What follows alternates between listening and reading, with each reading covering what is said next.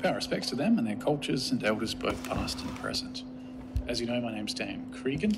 To the right, joining us is the Honourable Reggie Martin, Ms Lucy Hood MP, Mr Michael Brown MP, Sarah Andrews MP. To my left, members of the upper house immediately before a member of the lower house, the Honourable Sarah Game, Honourable Rob Sims, Honourable Jingley, Honourable John Gardner MP. The purpose of today's session is to allow the committee to ask additional questions in an open forum.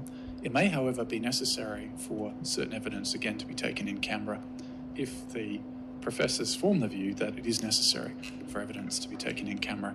Please indicate that prior to making any answer. It may be that you have opening statements once more.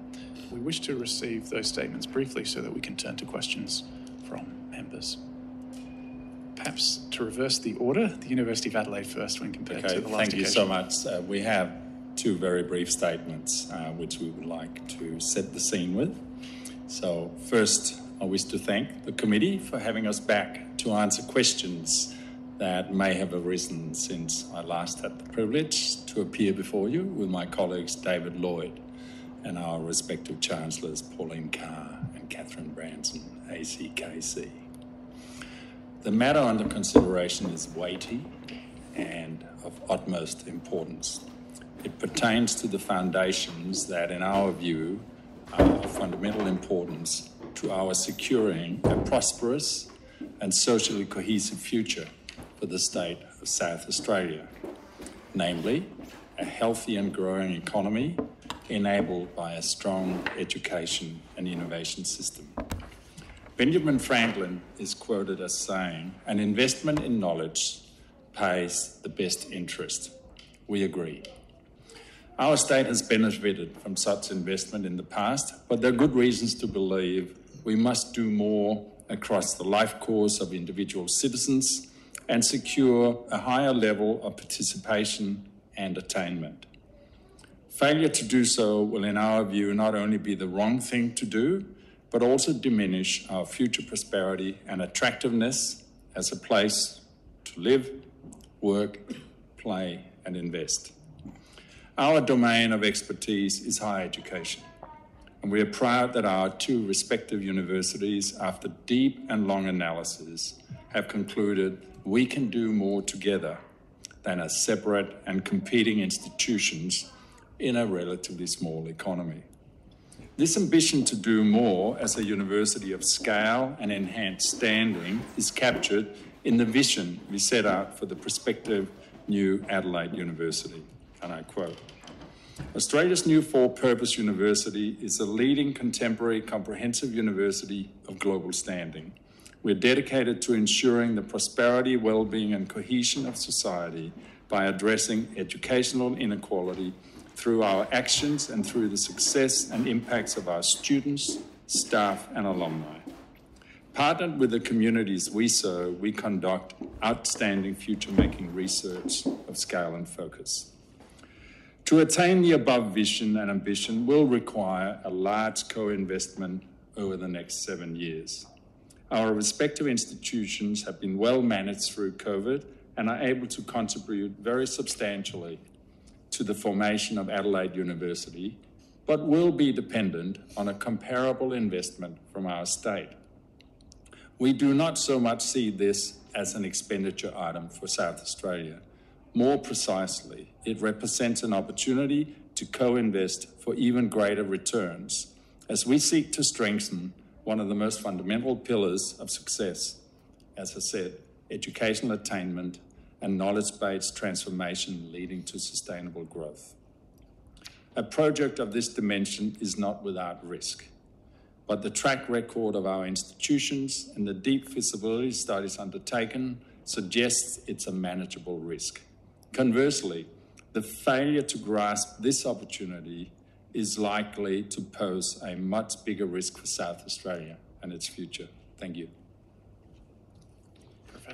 Thank you to the committee for this further opportunity to present and to address questions. And let me also thank you for the time and attention that you've all given to this initiative. I'm quite sure that in the future, when those look back on the creation of the new university, they'll have a very rich record of inquiry to explore. Now, having observed the proceedings of this inquiry for the past 3 months or so, I have the following final opening remarks. Our universities are not being compelled to progress a merger. We've each determined that the creation of a new university is in our individual and collective best interests.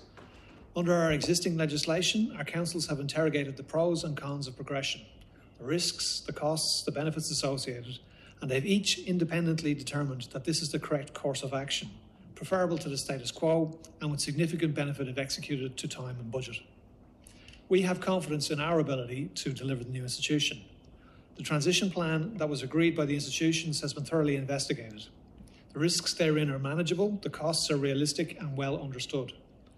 We've absolute confidence in our management and in the staff of our institutions to realise the benefits of the new Adelaide University. We've acted to provide clarity and certainty of employment to this grouping. With clarity of purpose and of shared vision, we've unparalleled opportunity for South Australia to have, and future generations of South Australians, to have a truly nation-leading, world-class comprehensive university. Over the last several months, we've provided some fulsome information, both in public and in camera, to validate our assumptions, our costings, our timeline, our risk profile and its mitigation. Though often tempted, we have not sought to discredit some of the contrary and tangential opinions which have been presented by others to this committee, even when they have been advanced from a position of ignorance of the facts, lack of knowledge of the complexities of higher education management and operations, or from a speculative viewpoint of self-interest devoid of substantive evidence. Uninformed opinion has been advanced on a range of topics, from timing to costs, risks, student experience and curriculum standards, none of which have any basis in fact, as demonstrated by our institution's clear evidence on such matters to this group. The University of South Australia and the University of Adelaide are autonomous bodies corporate established by legislation. They're proud and experienced institutions that collectively have the wherewithal to progress all elements of the creation of the new university, save one aspect, the passage of the legislation which is necessary to create a compelling and new institution of enviable benefits to the state. We are not operating in any political domain on this topic, nor do we wish this opportunity to be politicised in any way. Our sole intent is to advance the prospects for higher education for future generations of students and researchers through the creation of the new institution that our councils have endorsed. In that regard, we're grateful for the modest and measured financial support that's been advanced by the state government to assist us to further de-risk our undertaking. Our request now of the legislator of South Australia, of our parliamentarians, our elected representatives, is to act on this new and unique opportunity and to resolve to engage with us and to support us as partners and as founders of this new university for South Australia. Thank you. Thank you, Professors. Also joining us by video conference is the Honourable Connie Benares. If I can ask the first question, is it possible for you both to briefly outline the risks of taking no action? The committee has heard extensive evidence in relation to the potential benefits of the merger and also some, but perhaps not far from all, of the risks. But I wonder, what is, in your concise view, the risk of taking no action now? So maybe I can start. First of all, there is the opportunity risk, which is to not deliver on the upsides that we have convinced ourselves exist. Second, in the Australian university system, universities are finding it increasingly difficult to afford to do everything they need to do. You need scale to do that, so you can amortize many of your running costs across a larger revenue. So individually, our revenues will be in the order of 1 billion per annum and 700 million per annum. Combined, we will have a revenue on 1.7 billion. And that does mean that the cost of running the university per capita will be reduced and there will be more money left for the academic purpose. Conversely, if costs continue to increase, and today is a good example of cost increases being felt by all in our society, we will have to, as we did during COVID, to reduce our staff complement to actually not run in the red.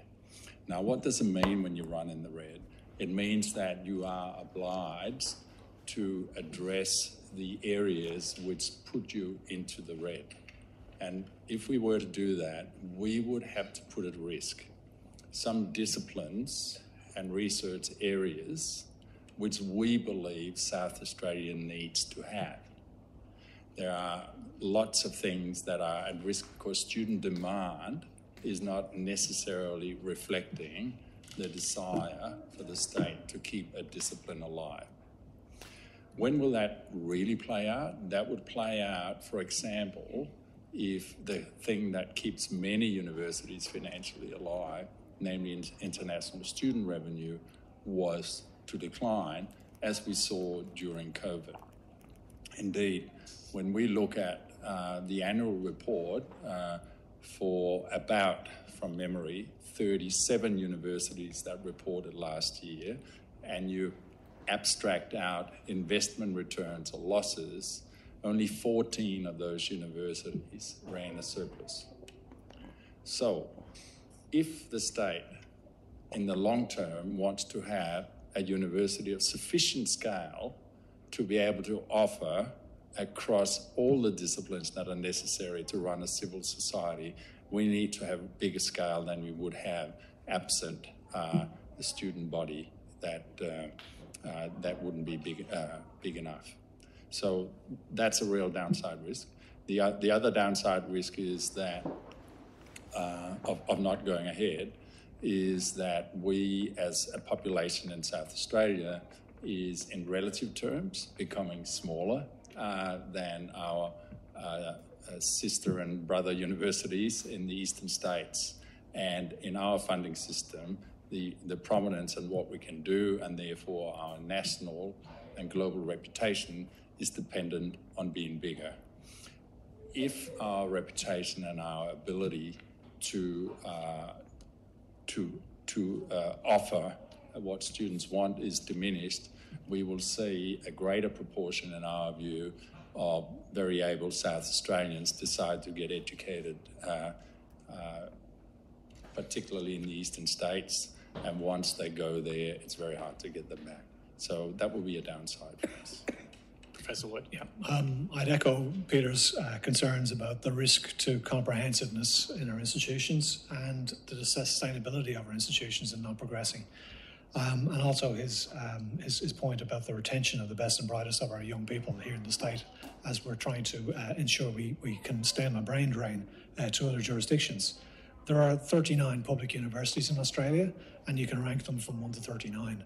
If we're lucky and other jurisdictions do not act to strengthen their higher education institutions, if we don't progress, South Australia may have a top 10 national institution in the state. If we do progress, we'll have a top 5. And that's a competitive advantage that we should take. Honourable Rob Sims. Thanks very much, Vice-Chancellors, for coming along today and making yourselves available. I should explain, you may have dealt with my colleague Tammy Franks previously. She was the Greens representative on this committee while I was on leave overseas, and now I'm back. I've stepped onto the committee, so good to have an opportunity to ask you both some questions. I did want to ask you a few questions about an article that's in Daily today regarding concerns around potential conflict of interest and the involvement of Deloitte.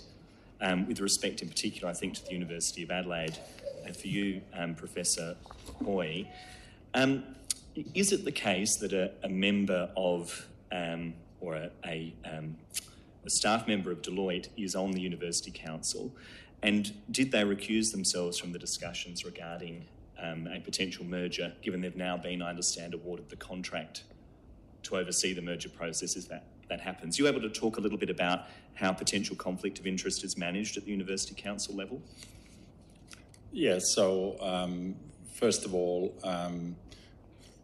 the person in question is no longer a member of the University of Adelaide Council, as all properly run governing bodies do. They always start a meeting where people are asked whether they have anything to add to the known interest that they have, the known conflicts of interest, and they're asked to either always indicate if something comes up in discussion where they realise they have a conflict of interest. So that happens at all times. So in discussions about any matter, a person of proper standing, and the person in question is of very proper standing, would have recused themselves from any decision making in respect of that. So they did in relation to this matter? Sorry? So they recused themselves in relation to this matter? I don't know what you mean by recuse, but... that they removed themselves, or they still participated but disclosed the conflict of interest? I think what would be useful before we continue that line of questioning is perhaps for Professor Lloyd to tell you how this took part. But in terms of... I'm happy to do that. Yeah, I just want to make one point. In terms of whether the universities had foreshadowed that in order to bring about a very complex integration of two very large complex institutions in our feasibility studies and transition plan, it was always clear that we would not be able to do this on our own, and we would have to identify an integration partner. And quite frankly, if that had not been part of our thinking, people would have asked us, what are you thinking about? But maybe I can ask David to expand on my answers. So, first of all, it should be recorded that the institutions have jointly procured the services of Deloitte. It's not a single procurement by one institution, it's a joint contract with the two. And it relates to the heads of agreement between the two institutions to enable the progression for the creation of a new institution. In the preparation of the transition plan, as Peter alluded, it was made very clear that an integration management partner was going to be required due to the complexity of the undertaking. The institutions, on passage of the resolution to progress the creation of the institution with the support from the government in July, began a process to secure that through an invited tender process. There were 13 participants in that process. The process was completely independent of the council, so it was run by the management. We had an independent probity advisor and an independent procurement advisor who were contracted by the institutions. And to the best of my knowledge, over 4,500 hours of evaluation was conducted by over 20 staff, all independent of the councils. There were 2 members of councils on the approval body, neither of which are the individual in case. They made a recommendation to Peter and to myself as the chief executives of the 2 organisations that procure the service. So you're both satisfied that the conflict of interest process that you have in place was followed in this instance? In total. Okay. And look, I do have another question for you. We've had some evidence to this committee around the issue of capping Vice-Chancellors' salaries. And I'm sorry to ask you both about financial matters. I was always told it's rude to ask people about their salaries, so I apologise for that. But it is relevant, I think, in terms of the considerations of the committee. Are you able to clarify for us the precise nature of your salary packages? I did have a look through the annual reports just to try and get my head around that. And if my reading is correct, you both had an increase over the 2021 to 2022 period. That's according to the annual report. I think, Professor Lloyd, you had an increase of approximately a bit over 200,000 over that period, and Professor Ho, 100,000. Are you able to just clarify the exact nature of your packages? So I can speak for myself. So obviously, both institutions are publicly audited, and the details of what the auditors deem to be our remuneration in the respective years you're referring to, which must be 2021 and 2022, are listed for you to see. In respect of myself, I can't speak about David. I didn't work a full year in 2021, so your conclusion that my annual salary went up by the stated amount is erroneous. And from memory, in that period, reporting period, I think my salary from February 2021 till sometime in 2023 went up by 2%, less than my staff. And Professor Lloyd? So my remuneration did increase in 2022. It was as a result of a deferred bonus, which was a bonus which was paid off to retain me in the 3 years previous. My base salary hasn't been increased by that quantity. So the additional payment there was a bonus that, okay. And so that, as reported in the annual report, that's the full amount? And that is the full amount, and the bonus is clarified in the annual statements as well. Thank you very much. Do you, either of you, have a view on the issue of caps of Vice-Chancellors' salaries or executive salaries? It is an issue that Mr. Schott raised with us when he spoke at the committee. Well, to be fair to him, I think I put it to him. He did comment on it.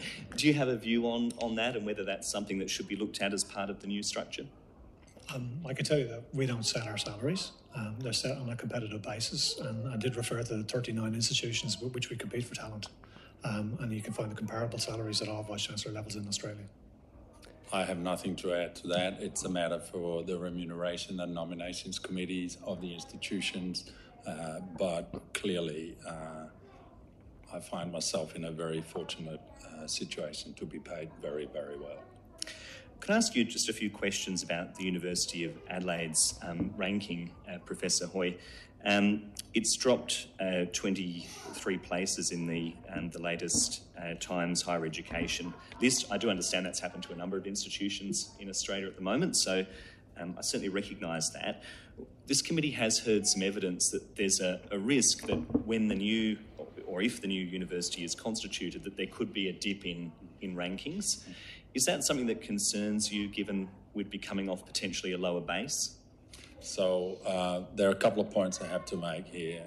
First of all, that dropping ranking for University of Adelaide was shared amongst all, I think, group of 8 universities. Except that. Although Adelaide did go further back, I think. It follows a very large increase in our rankings the year before, and this drop was due primarily to a change in methodology for the calculations. The important thing is to say, what was the ranking in 2022 as opposed to this new ranking, which is deemed to be a 2024 ranking? It was exactly 111, as it is now. So it's a method change that led to the drop. And if you go back 4 years and look at the place in the Times Higher Education ranking 4 years ago, and now there are only 2 G of 8 universities that have a better ranking now than we had 4 years, and it's University of Adelaide, because we were 118 4 years ago, and it's Monash University. So these things flux and wane. However, it is quite clear, and this is one thing that we have said, that at our current scale, we cannot stably hope to be in the top 100 on a permanent basis. We need scale to do that. We need scale to get more free cash flow from the efficiencies that come, to invest a greater proportion of our revenue in the academic purpose, which is education and research. And I should just say we also managed to get up from a position of about 108 in the QS rankings in 2022 to 89 this year. So it's a very strong university, but it will always be at the best, in my view, at the cusp of top 100 because of its relatively small size. Yeah, just the intricacies of rankings are somewhat Byzantine in terms of the way they operate. The corollary to the drop in Adelaide's performance this year was an increase in the University of South Australia's performance by about 30 places. So there's a swings and roundabouts component which levels out over time. The objective in the creation of the new institution is to have a university which will be sustainably ranked in the top 1% of universities globally. We haven't said we want to have a top 100 university. We said we want to be in the top 1% of universities globally. And that really equates to a sustainable top 100 position. There's no way that our institutions can do that without the measures we're going to undertake, unless a significant amount of resources provided to one or other of us. UniSA is not going to go from 300 to the top 100 overnight by any means. And in fact, it'll take a number of decades before that happens. in the way in which we've approached rankings and ranking strategy.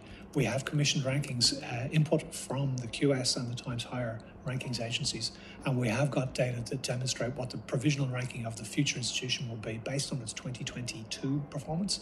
And based on the 2022 performance, the new university, if deemed to be a new institution, which it will be by dint of legislation, will be ranked inside the top 100.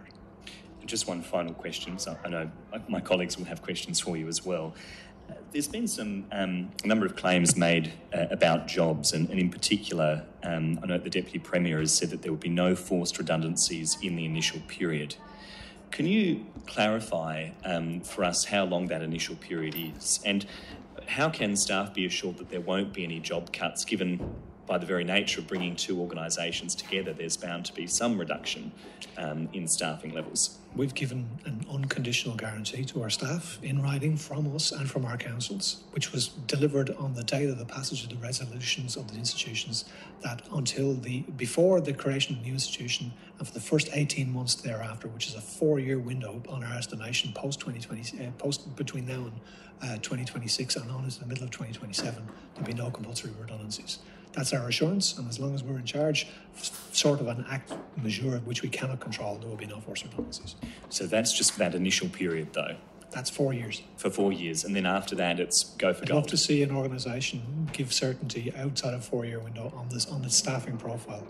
We do not have a secret plan to make people redundancy on day one of year 5. Our ambition is to grow the revenue of the institution, and for those who were fortunate enough to read our feasibility study, we are planning to have about 1,200 employees more by 2034 than we have upon the formation of the university. We should say that, of course, there will always be people who, for one reason or other, change employer. They might get better opportunities, they might have to go somewhere else in the country or even internationally to look after aging parents. What we're saying is, as a consequence of the merger, we will not have any forced redundancies before July 2024 at the earliest, and 26, yeah. 27, sorry. Correction, 27, July 27. And we have not planned for any. Okay. Thanks, Vice-Chancellors. Honourable Sarah Kane. Thank you very much. You said in your opening statement, and I agree, that the government's put in measured and modest investment. And I think that's been very misleading, the way that's been presented and reported. I'm not saying that's been sort of deliberate, but one of the battles I've got is trying to explain to people why the government's investing so heavily in the universities when, in fact, it's not. It's going to buy some land. It might make money off that land. It's investing in research and development, really, which could benefit the wider community. And hopefully investing in, as you say, sending more low socioeconomic and rural students going to university. So I guess my question is, what else does the government need to do? So the goal is to have this thriving entrepreneurial university. As you know from our discussions, I'm interested primarily in how this is going to benefit the wider economy and lift wages. So if the university can do its part, what else does the government need to do to ensure this successful combination? So maybe I can start. I saw David was just making some notes. So one of the aspirations we have is for the educational attainment of South Australia to be at least on par with the rest of the country. We are told by those who look into future jobs creation that 9 out of 10 jobs will require a post-year 12 education. So if we want prosperity for the vast majority of our South Australian citizens, we actually need to make sure that they even get to year 12. So I think one of the things the government really has to think about is that if the aspirations is for more people to get a post-year 12 education, how do we actually make sure that children, from the day they're born till they get to primary school and then get through primary school and high school, will be able to get through and have aspiration to do more. I think this is where the state can make an enormous difference. I will try to exemplify this. We often have long discussions at our university about why we don't have more Indigenous graduates. And part of the reason is that there is too small a proportion of Indigenous students who actually make it through to finish year 12. So I think what the state has to do is, in the first instance, to create swim lanes for very able students who otherwise would not get through the system because they're not getting the attention they need when they clearly have the potential. So I think at that level, the ambition to grow the university is dependent on what happens from cradle to at least year 12. I'm really glad you asked the question, because even today in the same in Daily article which is referenced about the conflict of interest matter, there's an assertion that there's $444.5 million being given to us to deliver this institution. The reality is that is not the case. The direct costs of contributions in terms of the delivery of this institution, over the next 10 years, we'll spend about $600 million in the transformation of this institution from the two existing universities to the new university. And we sought support from government to offset about half of that cost directly.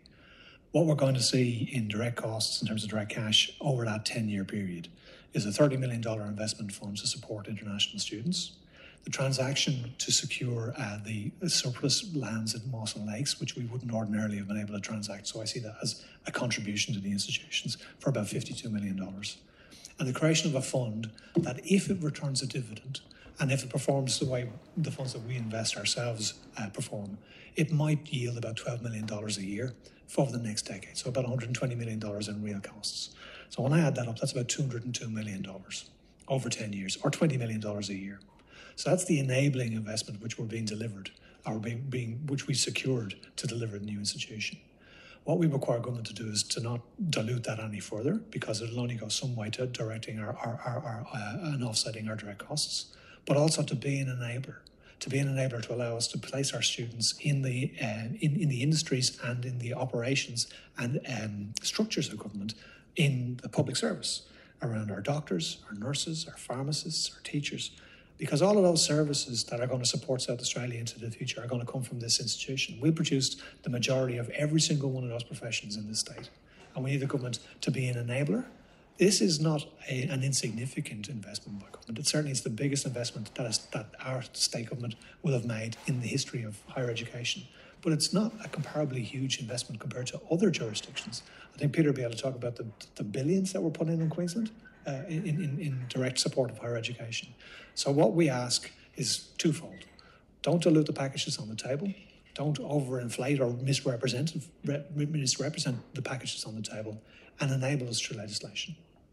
And if I can add to that, we see the educational infrastructure of our state as one of the absolute most important pieces of infrastructure that we must invest in. And we understand the importance of infrastructure. We contrast, for example, the $200 or so million that David is talking about over 10 years with the investment that is deemed necessary to build 10, 15 kilometre of road, where perhaps a metre of road will cost $1 million. And we would say that an education will last much longer than it will take for us to realise we had to re-bitumise that road. Thank you. And I don't want to sort of be too repetitive because I know this has been brought up before, but I'm still not clear on explaining. Obviously, there's a general consensus that larger universities produce poor student experience. We did discuss that there are exceptions to that, but just clearly, how are you mitigating, that problem with this new merged university? So maybe I can start because I ran one of the largest universities in Australia, University of Queensland, over 8 years, and the student experience there is very, very good.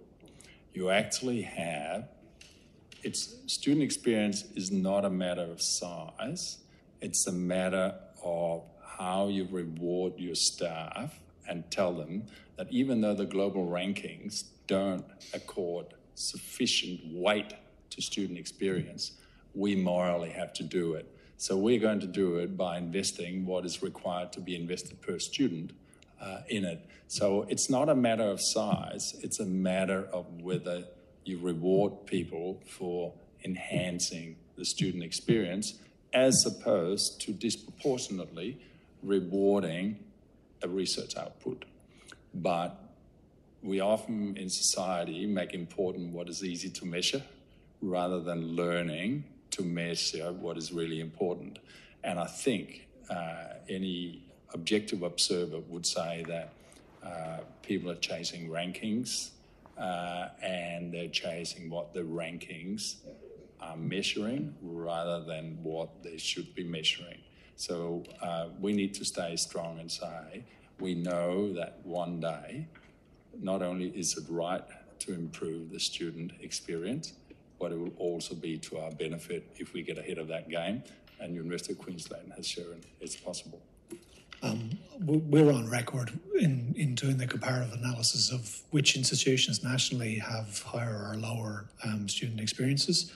And we know that the two lowest ranked institutions for student experience are actually two very small institutions. So there's the correlation between size and experience is tentative. I'll just put out there that UniSA is not a small university, and we have a very, very highly ranked student experience. And that's by design.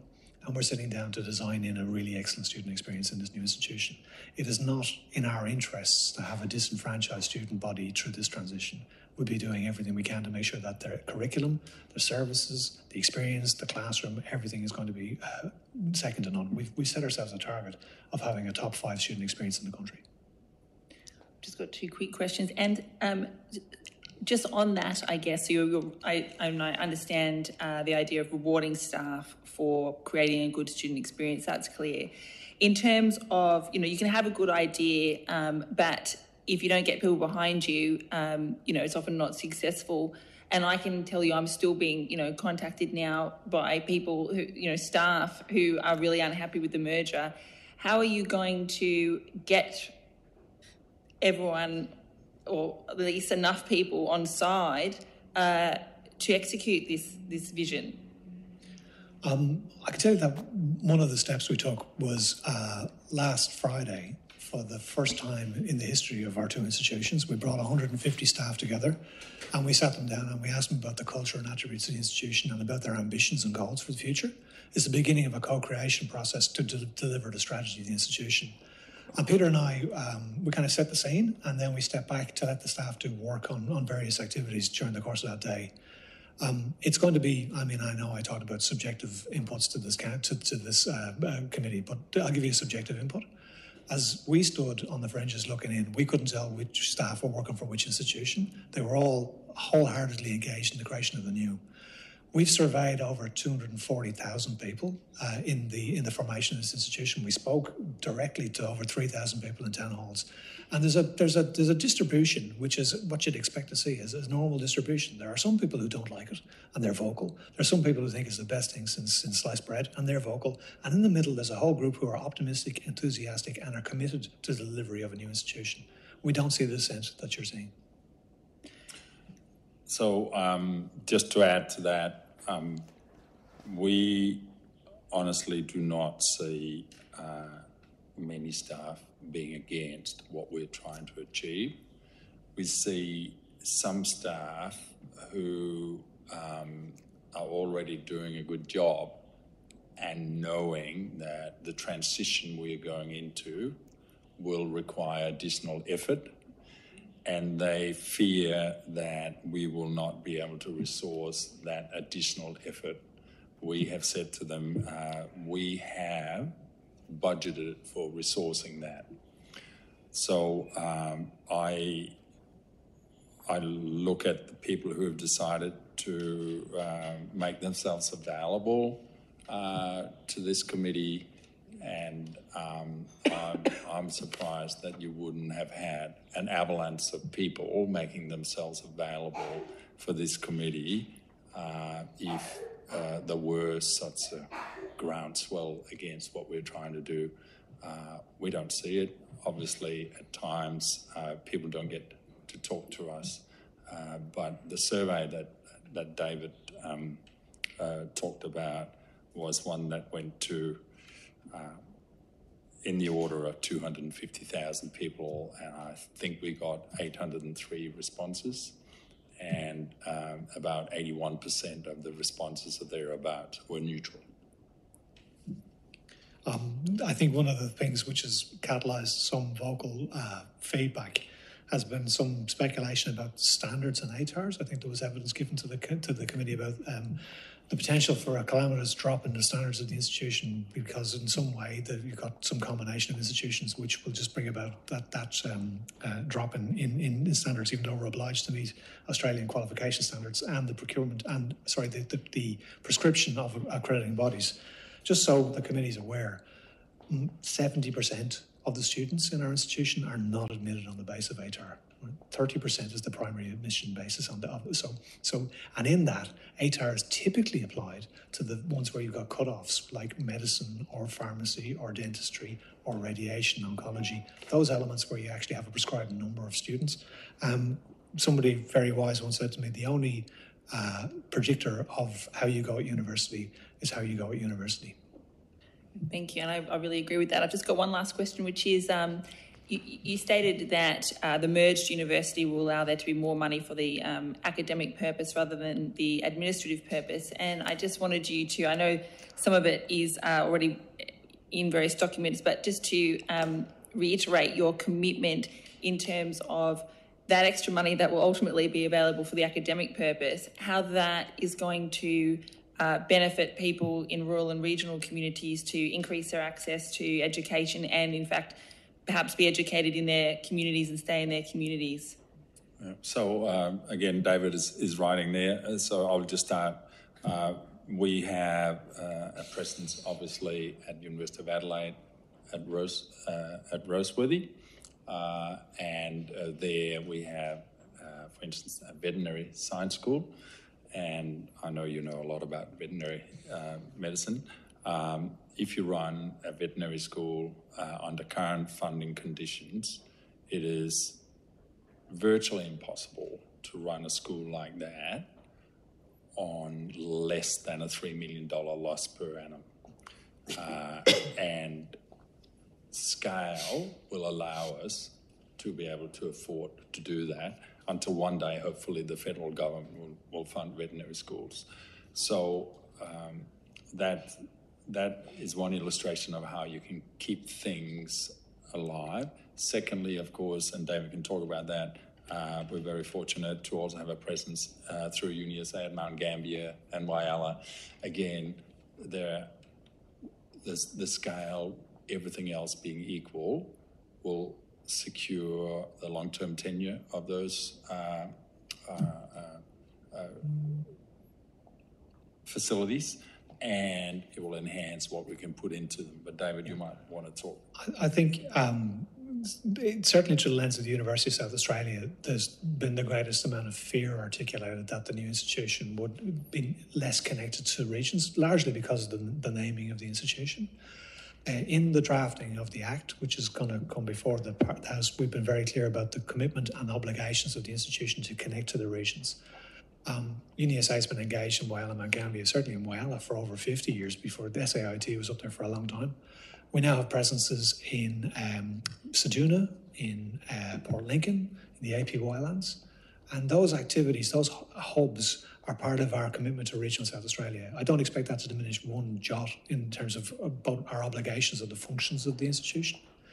The availability of resource to sustain what, as Peter has outlined, are essentially loss-making activities is critical. Right? The populations which participate in higher education in the regions are very small, and they don't allow the full breadth of if you like, a full comprehensive delivery of every program in the region. What we're doing with the new curriculum is constructing it in a way that even greater numbers of offerings will be able to be made available in the regions. So we think we'll see greater participation and retention of learners, largely doing remote activities, but also connected them through the nature of hubs. And we've just seen the release of initiatives from the federal government to deliver both metropolitan study hubs and regional study hubs. And it's our ambition to make use of that programme to actually strengthen and augment what we do. And finally, we obviously both run philanthropic programs, and we will continue to try to get people who have been fortunate in life to give philanthropically to establish scholarships for able students who otherwise couldn't come. Something I've exemplified when I was at UniSA, giving, when I was much younger, $100,000 to get rural students to relocate to Adelaide, because that was a barrier for them, just the first $6,000-7,000 to establish themselves. And of course, in the proposed arrangement with the state government, there is going to be a $100 million fund, which is going to assist financially underprivileged students to be able to attain a university education. So that they're just some of the components going towards that. Thank you. Ms. Lucy Hood. Thank you. Yes, you alluded to it a little bit earlier, but it was just a question around that idea of ATARs, because we had two academics, and summarising here, but suggest that somehow by merging the two universities, you would have students with ATARs in the 90s studying alongside students with ATARs of 50. I actually found one of the academics' comments quite offensive as a former alumni of UniSA, but can you just address some of those claims? I found it equally offensive. I think, as I said, there's no predictor of how you're going to deliver in terms of we want to be able to provide education, access to education to anybody with the potential for success. And we're going to layer in the measures to see them to be successful graduates or exit the institution successfully with skills and awards at every level of the new curriculum. Not everybody should go to university. We don't throw open the doors to universities and just say, come on in. The idea that you engage to attain a profession, the entry requirements are set by the institution. An ATAR is a variable rank which changes year on year. So somebody's ATAR of 50 this year is different to somebody's ATAR of 50 next year, depending on the cohort of students who've done the exam in that given year. It shouldn't be a determinant of overall, predictor of success. The variability of the potential learner is a fact of life. And we are committed to widening participation in education through this institution, and we will put in place the means, the prerequisites, the supports to ensure that students who can succeed do succeed. And I would like to add to that, there's a difference between having a broad range of ATAR through which you enter university, from saying that somebody will graduate to a different standard. What one always has to be concerned about is there a relaxation of the standard to which you grade people? And there won't be, but there will for some students be a need to be offered additional access to learning if they come from, for example, a school that doesn't offer specialist maths. It's very hard to think that you could not benefit from having specialist math if you were to build a new Sydney Harbour Bridge. So what we're doing at University of Adelaide is for those students, we're offering them an opportunity to pick up those math skills in year one, where somebody who comes with them maybe can take an elective and not do it. So, but they will both, irrespective of what background they came in with, in our view, be able to build a new Sydney Harbour Bridge when they graduate. But the journey through the system would have been slightly different. Just on supplementary to the comments, particularly from the member and Professor Lloyd, the government's got an election policy to require teaching students to have an ATAR minimum of about 70, and they were going to work with the universities to ensure that was the case. I wonder, firstly, if you care to reflect on whether that's also offensive, but also perhaps more seriously if the university is looking at minimum ATARs for any courses. In that specific case, the education programs have capped numbers because of placements. So an ATAR is an appropriate measure, one appropriate measure for determination of entry, and the minimum ATAR for the programs in consideration of that scheme, the University of South Australia is already in excess of that. And that's based on the cap at the moment, and has been for a number of years, as I understand. So a minimum ATAR of 70 is redundant because you're already above it? The ATAR is already higher than that. Thank you. I've got more questions, but if there were others, turn to Member for Morality. Thank you. In relation, I've got a couple of questions on a couple of different topics. In relation to infrastructure, one of the topics that's been discussed and on which we as a committee have been challenged to consider is whether or not the costings provided to us are reliable. Now, obviously, some of this is in the domain of information you provided to us in camera, so I'll be very careful to, not to go too direct.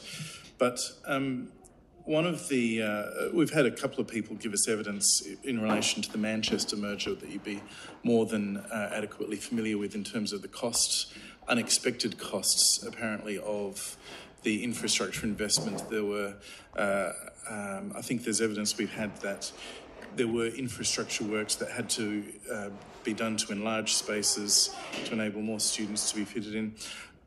The evidence that you gave us, I think, in your questions on notice was that the universities do not anticipate major capital works as part of the transition. A capital works program will be developed once Adelaide University is created, and the opportunity to rationalise the programs of two universities into one, achieving more impact and utility for lower cost. If I can summarise, as I understand it, there's a very small, modest, I think, program of infrastructure that is anticipated will be needed, but it won't be based on the requirement to enlarge lecture theatres or labs or anything like that.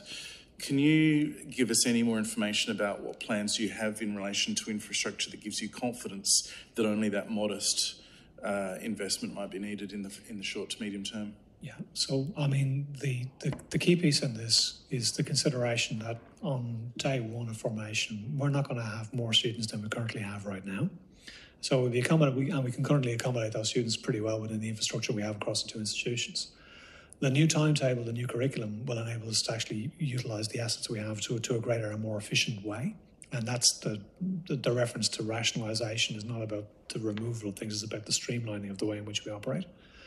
We do not require investment in significant, if you like, teaching infrastructure in terms of lecture theatres. We have ample capacity across the two organisations to deliver what needs to be done by the modality by which we will deliver those courses and the frequency by which courses will be scheduled in the new timetable, and the flexibility will afford our students. The Manchester information which has been presented has kind of oscillated around that in every presentation it's got more and more expensive. We have been in direct communication with the Vice-Chancellor of the University of Manchester. I think Peter might want to just give a feedback on what we have learned in that correspondence with people who were on the ground and actually did the doing.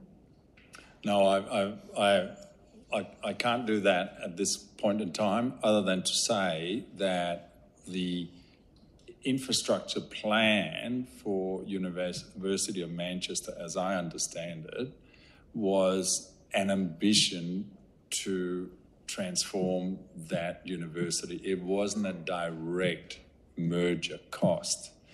In our case, we, of course, as universities, have a normal percentage of our revenue set aside for infrastructure. Many of you will have noticed that in the last decade, there have been 2 buildings built on North Terrace, the health sciences buildings for University of Adelaide, the health sciences building for University of South Australia, and the average price of those 2, and they were very close to each other, would have been about $250 million each. And both universities are debt-free. So in our normal business of running universities, we are investing tens of millions of dollars in infrastructure. That will not go away. What we're saying is that there is not an additional massive infrastructure investment required over and above that.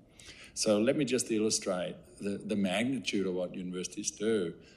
Some of you will know about Union House at University of Adelaide. Some of you might even have spent some time there.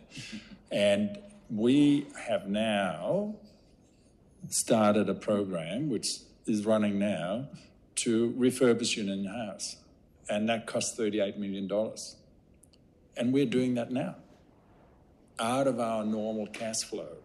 If you run a university where there's no cash flow set aside each year that matches depreciation costs, which is about 2.8%, so let's just say 3%. 3% out of a revenue of $1.8 billion is 50 more million per annum.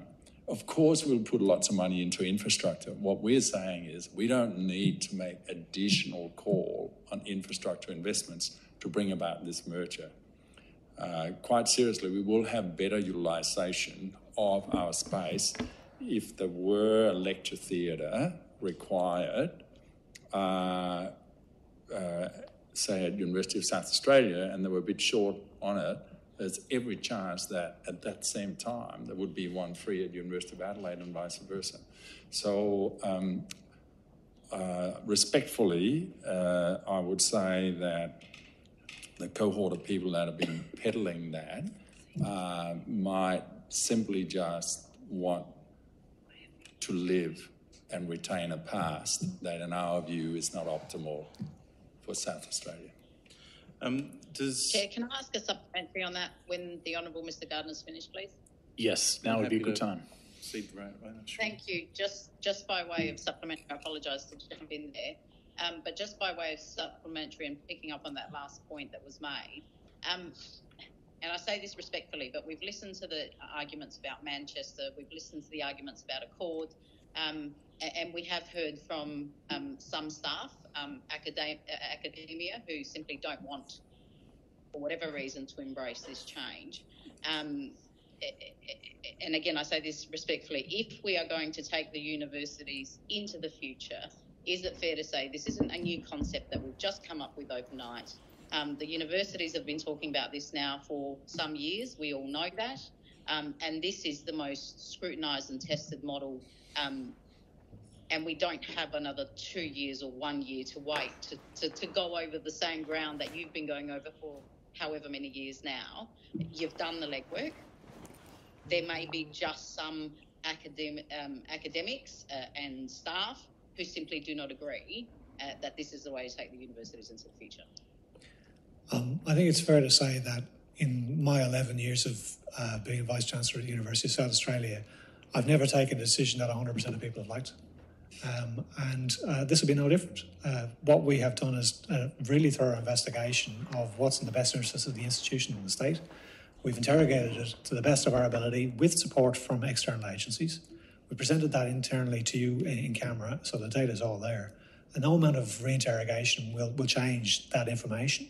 And no amount of us saying it's right will convince somebody who thinks it's wrong that it's not, that it's right.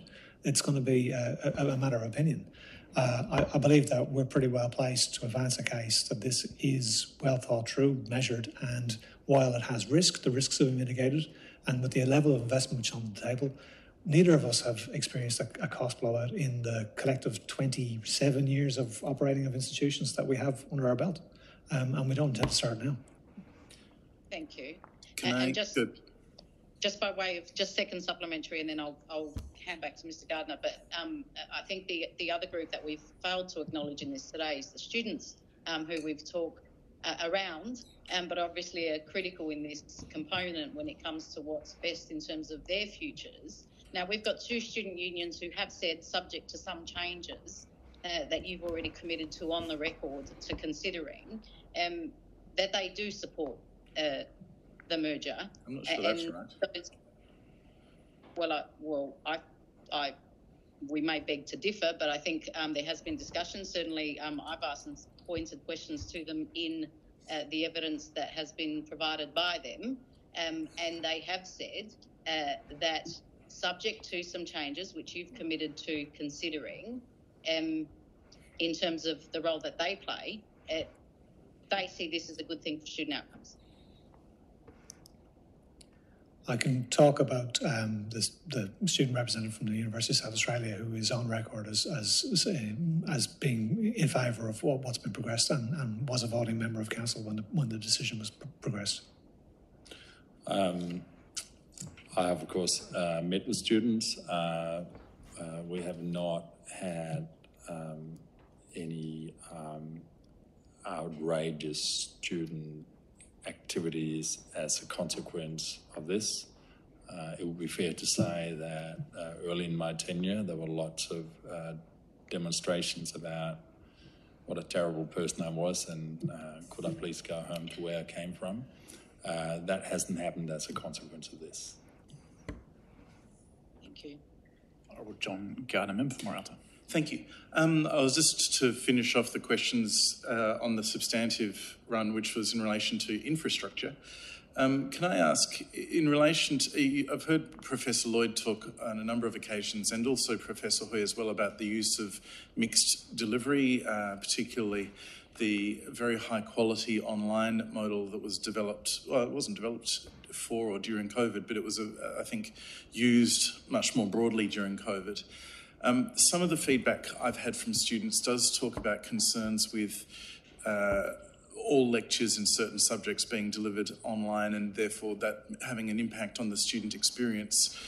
I'm wondering whether in the design of whether either infrastructure or the course design you're talking about, are you able to give us some reassurance that there is going to be a suitable level of in-person engagement available to students doing different courses, or is a heavy online component a design feature, not just a circumstance? So the design philosophy is about flexibility, whether it's in-face or whether it's online. The curriculum has been constructed in a way to allow it to be delivered in either modality. In terms of student experience, I can tell you that the UniSA online students have a higher student satisfaction level than the students who come into the classroom. And that's because they have a better quality controlled curriculum, which is delivered de novo from 2018. So it's a new contemporary curriculum. When you've got contemporary curriculum, you get satisfied students. We have an opportunity to have the most contemporary curriculum here in Australia in the delivery of this institution. The bigger issue and the challenge is what constitutes a lecture, right? If it's sitting in a lecture theatre or a tiered lecture theatre with 150 people and where somebody speaks at you, it's the traditional lecture. But typically 80% of the activities in UniSA are didactic, and they're small group, and they're tutorials, they're engaged, they're face-to-face. We don't really have traditional lectures per se anymore. There's a bit of a hangover that people expect to see this huge big room. That's not the way modern education works. So, and we're not going to move from that or depart from that model in delivering didactic, engaged, face-to-face experiences, which are augmented by really quality online core foundational units as well.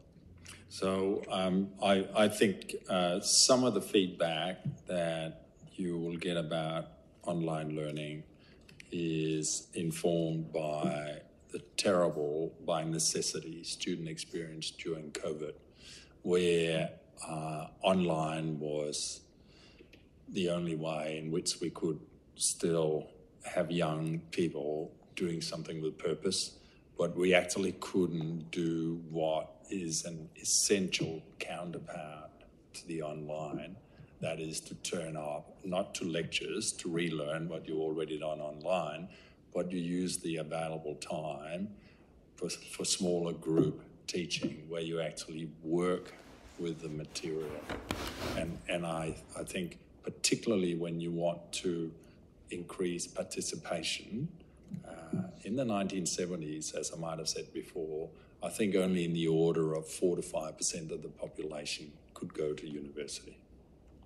It was partly because there were not enough places, but today, if you had to learn full-time with no flexibility, we would have absolutely no chance of giving access to a higher education for the segments of our population that are falling short at the moment. So indeed, in our universities, we would say that for the full time, every time we say we have one full-time equivalent student, they're actually only on average turning up 75% of the time in terms of full load, because many students will have to supplement what they can get in assistance from family and friends by working themselves. So in a sense, online gives that opportunity. And in terms of work, in the old days when everybody had to turn up to a lecture to take the notes from somebody talking to them, then they could all only get work on a Friday night. Now there might actually be availability of work on a Wednesday. And you can take that because you know you will be able to access the material.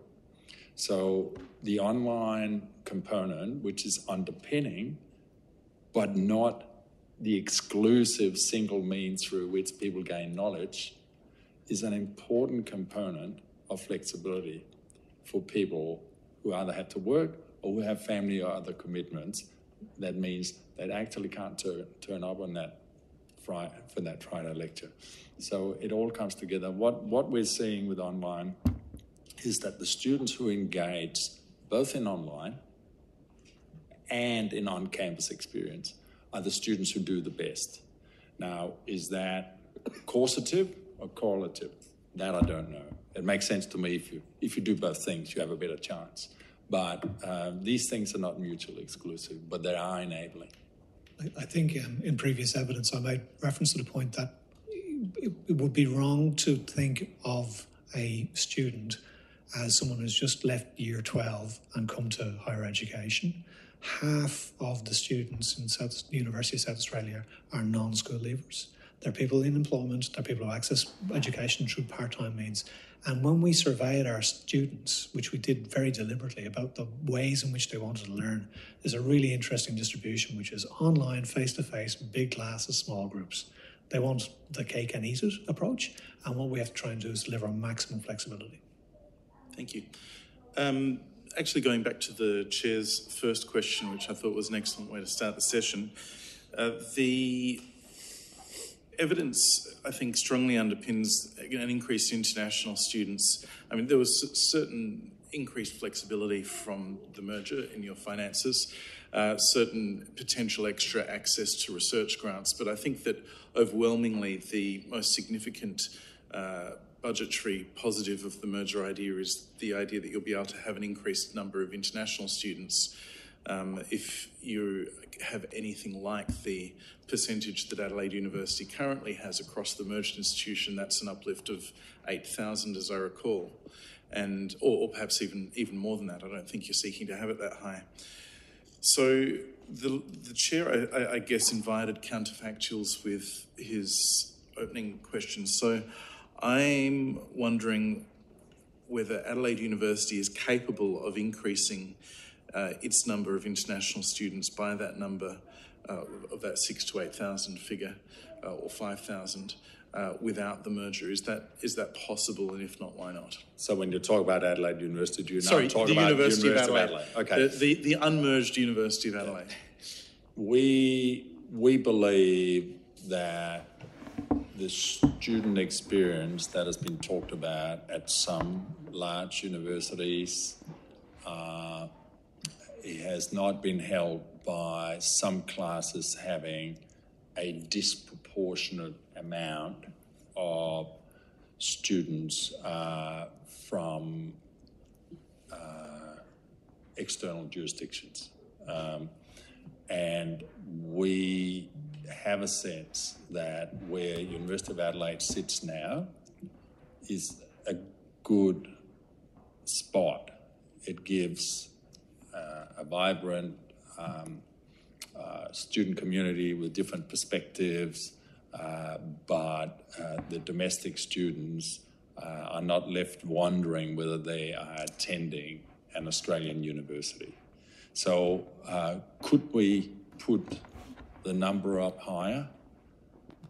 Yes, we could. But that is as a percentage of the whole university body. So you might have 40% international students, but it could mean that in some classes you might have only 5%, which then means that other classes are higher. And in our attempt to de-risk the running of our universities as well, and to maintain a good student experience where the presence of international students amplifies it rather than detracts from it, we don't think we can go much higher at University of Adelaide. But if we don't merge, we might have to in order to be able to continue to exist as a university with ambition. Thank you. And I guess following on from your comments about de-risking is the thinking behind the brains trust in front of us, I guess. What are you looking to in terms of spreading the load, having a diversity of countries from where we're drawing students so that we're not having too many eggs in one or two baskets? So we are both active in many emerging markets, and we are seeing that the very high reliance on Chinese demand is, as a percentage of the students we get, is declining. There are a couple of reasons for that. One reason is that the Chinese demand used to be overwhelmingly undergraduate, though China is building its own capability to educate undergraduates. So now, of course, there are more undergraduates who want to go to postgraduate. So we're seeing that shift. But then we're seeing emerging economies such as Sri Lanka, Pakistan, Bangladesh, Nepal, Vietnam, where we're getting more students now as their economies grow faster than their ability to supply their young people with an education. So I think there will be a time where you'll see a much greater diversification and less exposure to single market risks. I think it's worth noting that in 2018, when we went through the previous exercise, in the assessment of exposures to markets, UniSA was one of the most diverse international cohorts in the country. Deakin would be about the same. When we looked at it this time around, post-COVID, there's been a bit of a shift. But the complementarity in the two demographies of the institutions is actually quite striking. There is, in the combination, it does actually get more diverse. Each of us is slightly overexposed to individual markets right now as a post-COVID piece, but the combined institution is de-risked by the combination of the two cohorts. And do you believe that you'll still be able to market to your existing markets, even when the combined university, higher ranking, theoretically charging greater fees? Are you still going to be able to attract the sorts of students that are coming to UniSA at the moment? We do have a plan to engage on that basis, and we can't really comment on the pricing strategies. I just have two issues. The first one will be very brief. It's just to round off an issue that's been raised a number of times about whether or not we can trust the risk register of the proposal for those worst case scenarios. Can I invite you to respond briefly perhaps on, under current arrangements, how the two institutions prepared for, I think, what's been described as a black swan event? Would it be, are you any better set up under existing arrangements compared to the risks identified under the merger? So first of all, I think when I was on leave, I was lucky to be on leave. You had other members representing our universities discussing in camera the risk register, and you will see that we couldn't be accused of sugarcoating how we rated it. There are definitely risks in there. However, oftentimes it's probably better to look at people's track record of managing risks and see whether they were able to do that when you then judge whether you can trust them to do it again. And I don't know about you, but when COVID hit and the borders were closed, that was monumental for universities. I ran a university which had about $700 million per annum in international fees, and this was unsettling. We managed to get through it. We managed to pivot incredibly fast, and I think that experience tells me that the resilience in universities is much greater than we're given credit for. So, as I said in my opening statement, it's not without risk, but I do believe missing this opportunity for South Australia is a greater risk that we all have to reflect on when we make our decisions about what we're going to do. In advancing the risk register, you would have seen that we've got both risk appetite, risk mitigation, and then a risk tolerance in the way in which we approach things. Our tolerance for a black swan event would be pretty low. The likelihood of a black swan event is not completely unlikely. It may happen. We're aware of the fact that there won't be a black swan event which would affect this institution in isolation. It will affect the entire higher education system in Australia. What we would have to mitigate against that is the largest sovereign educator in the country. So the resilience of the institution that we're going to construct in that circumstance would actually stand us in better stead. Final question, and also for the session, our time is nearly exhausted. Thank you. I think we've got 12 minutes left by my count. So I think we've got a question I think we get through quickly. That we're only going to be an hour, but in any case... In relation to previous evidence, Sarah Game asked about regions, and I think you answered that fairly clearly. But there was also, in terms of subject areas that were potentially at risk, in evidence given on notice, in relation to languages, you did identify student interest in language courses being quite low, and it's difficult for institutions at the moment to sustain their offering.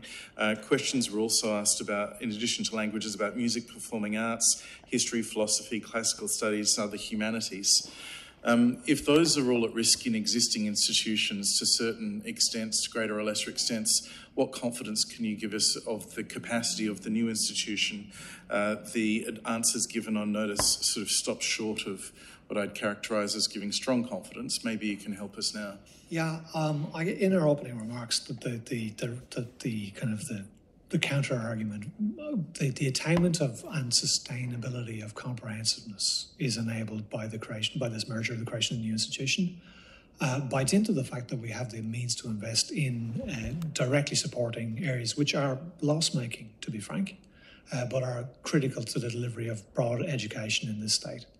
The quantum of free cash, as Peter qualified earlier on, which the merged institution would deliver, allows a sustainable investment in those domains such as classics, performing arts, music, languages, all of which have very small populations, and to run them viably in two separate institutions is a challenge. To run them unviably in a merged institution would be less of a challenge. I wonder whether our witnesses are able to indulge the Parliament by remaining for questions until 1:30 hour. We would understand if you had other existing commitments, which would mean that you would need to depart. Otherwise, we'll proceed on that basis. Fine. Yep.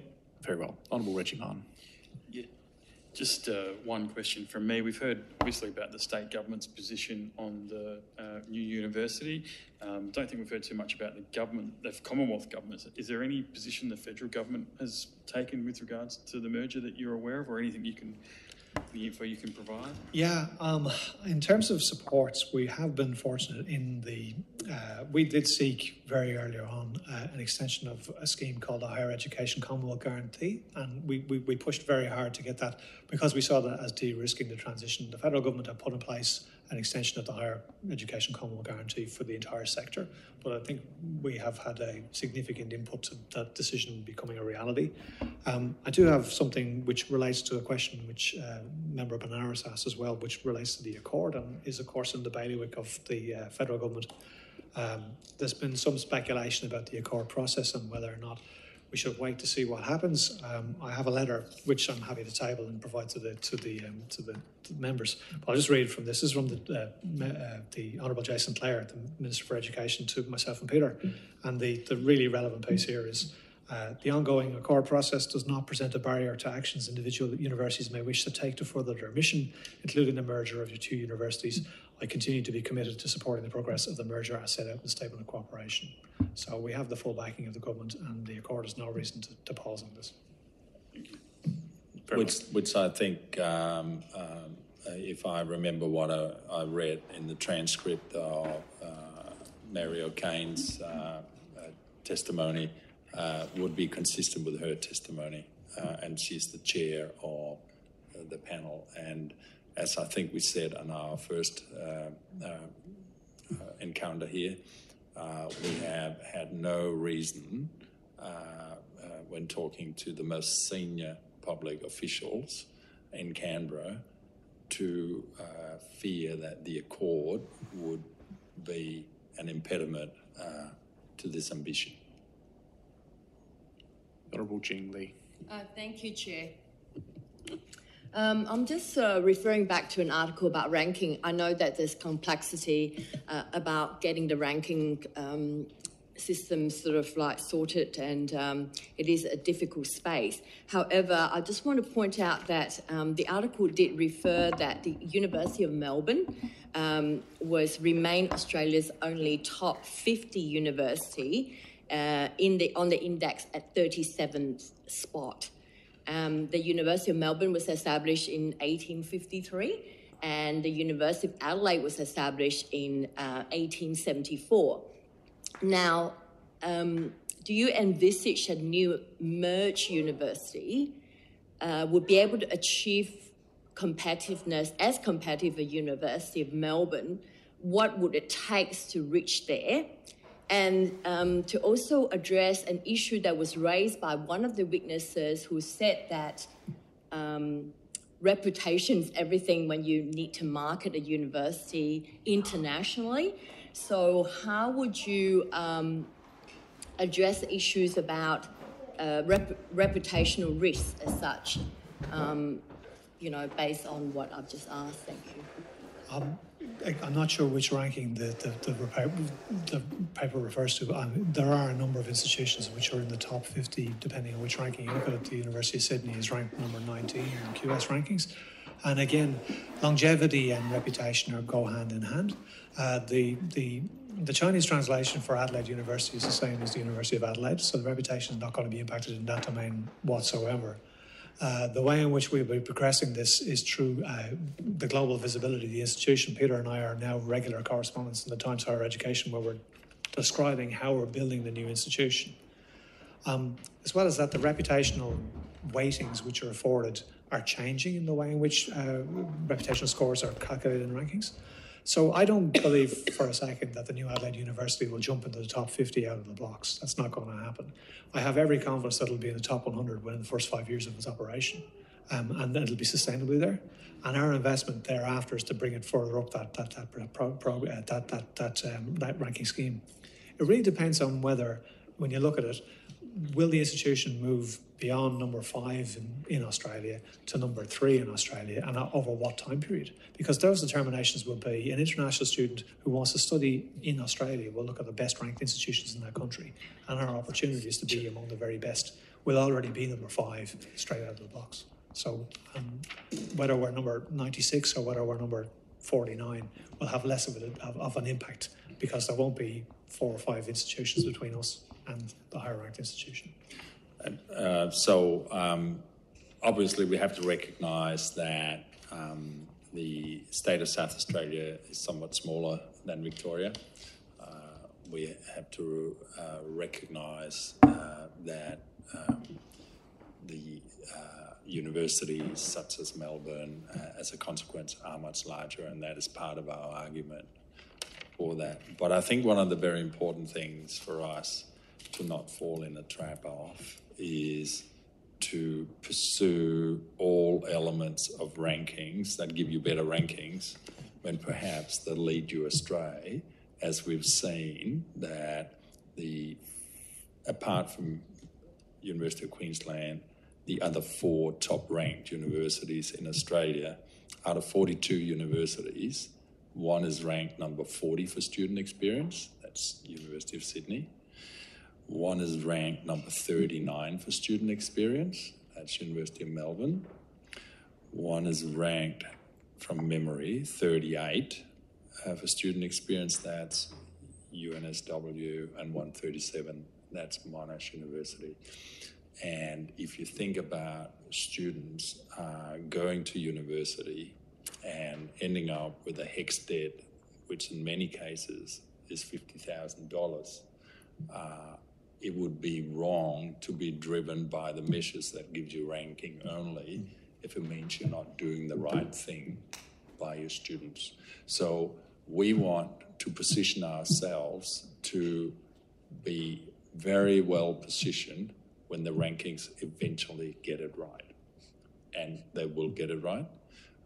So that's one thing. The other thing is we need to position ourselves so we get very good at what is important to this state, as opposed to becoming very good just for the sake of being very good. So you can hear I'm from Scandinavia. I would be really disappointed in Scandinavian research if we're not good at frostbite research. I wouldn't be so upset if the University of Queensland's researchers were no good at frostbite research, but I would be upset if they knew nothing about melanoma. So therefore, for us, it is to define with the state what do we want to be really good at.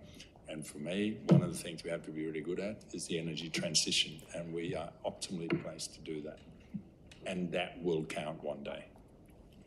Honourable Connie Benares for our final question. Thank you. Apologies for that. Thank you for tabling the correspondence of Professor O'Kane and clarifying once again their position with regards to the review. The other issue which I'm going to ask you to clarify, and I think is critically important, is the evidence of Dr. Russell and Mr. Reardon from TEXA, which was, as I said, critically important in terms of time frame. Now, whatever the outcome, if you are to meet the timeframes for the merger and the associated accreditation processes, and regardless of whether you've previously said, you know, March next year could be the absolute cutoff, I'm just wondering if you could impress upon members what the most ideal outcome is, and indeed whether that is this year, and whether there's any benefit to be gained from benefit or risk to be gained from dragging this process out to next year. We've been on record basically saying that legislation can't come quickly enough for us. Everything cascades from legislation. The determination of this committee, the determination of the Parliament will be whether or not to support the passage of legislation. The passage of the legislation will enable us to engage, to have a registered university and to take that university to market in July and no later than July of next year to be able to enrol students who will start in 2026. If we don't hit that marketing point, which means the university needs to have registration and a brand and systems and offerings and know what it's about, by mid-year next year, the institution will not open on the 1st of January 2026. And we don't, as I said before, have the luxury of delaying it by a couple of weeks. It won't open for at least 6 months thereafter because it will be a mid-year intake. The impact of that would be calamitous to our staff, to the financial viability of the model that's in place, but particularly the signal that it would send to two autonomous institutions who have decided that this is in the interests of both of their organisations, and the only requirement is the passage of legislation to enable it. The signal that would send nationally about higher education in South Australia would be quite retrograde as well. But the short answer to your question is that ideally we would see legislation by the end of this year, because we all know that it's a very, very busy period coming up to Christmas, and January is a period when a lot of people are on leave. And to lose the opportunity to progress the very, very long list of things that we need to do post-legislation, post-proclamation and pre-registration, we have no time to spare. And there's a further de-risking in that. Naturally, staff who are asked to do a lot in preparation for something that might be happening, as opposed to being asked to do something for something that is happening, is very different. So if staff are left wondering whether, should I really engage really hard in revising the curricula to become more modernised and fit for a modern university, they might think, I really want to do that because I know it's going to happen. But if we don't have that decision soon, I do believe that the pace at which we progress to the end state, everything else will be slower, and that's not in the state's interest. Thank you, Professors, for your assistance to the committee. It is appreciated. We'll turn to a deliberative